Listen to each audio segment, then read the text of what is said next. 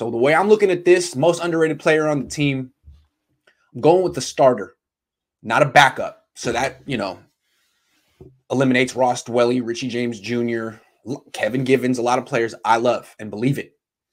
I'm looking for guys hiding in plain sight in the starting lineup. Most underrated starter on the team.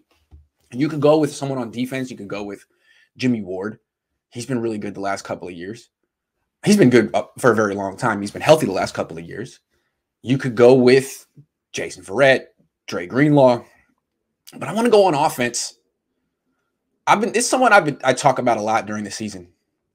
I always say they got to get this guy the ball more often. And I rant and rave about it after games. I praise the Niners when they get on the ball. Kyle Juszczyk, I think, is underrated, which is weird. Everyone acknowledges that he's the best fullback in the game. He makes the Pro Bowl every year.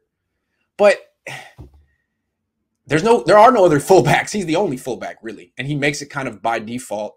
I think some people feel like fullback shouldn't even be a position anymore in the Pro Bowl, that you could go 3 wide receivers or 2 tight ends or whatever, and that he's kind of like a dinosaur. But he is really, really good. If you just think of him as a pass catcher, forget the position. He scored 6 touchdowns last year and 36 touches.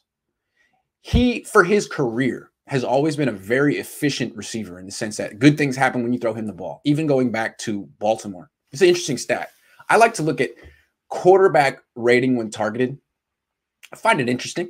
How efficient is a quarterback when he throws to you? Do good things happen or do bad things happen? Is there a high completion percentage or a low completion percentage? Are there a lot of interceptions or a lot of touchdowns? Well, going back to Juszczyk, his whole career, which started in 2015, his quarterback rating when targeted is 105.8. That's incredibly high. To put that in context, George Kittle's quarterback rating when targeted is 106.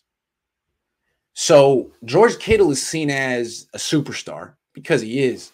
And Juszczyk is seen as a nice part-time player who, you give him the ball once or twice a game, but no more than that. I disagree.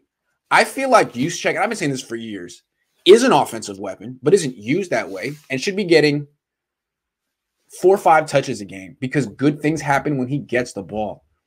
On par with George Kittle.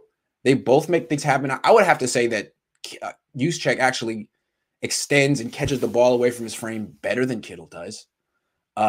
He's not as fast as Kittle, but he's fast. He's a hell of a player. Kyle Juszczyk, most underrated on the team. They give him a lot of money. They praise him. They let him speak for the offense. He's definitely the voice of the offense. He's the smartest player in the offense. He's the brains of the offense.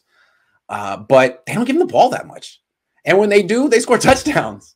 So Kyle Juszczyk, get him the ball. The fact that they don't really have a number 3 receiver right now, that's fine by me, because the guys who should be getting targets on this team are George Kittle, Brandon Ayuk, Deebo Samuel, Kyle Juszczyk, and Ross Dwelley. Those 5. I had to slide Ross Dwelley in there. Just so you know, for context, his quarterback rating when targeted, quarterback's rating when targeting Ross Dwelley, his career, 3 years, 107.1.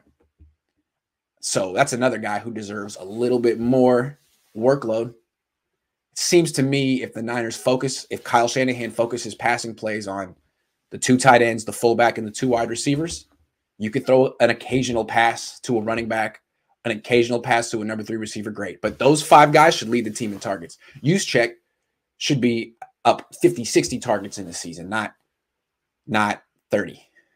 So Juszczyk, most underrated on the team. Get him the ball. Ross Dwelley too. I'd love to hear what you guys think.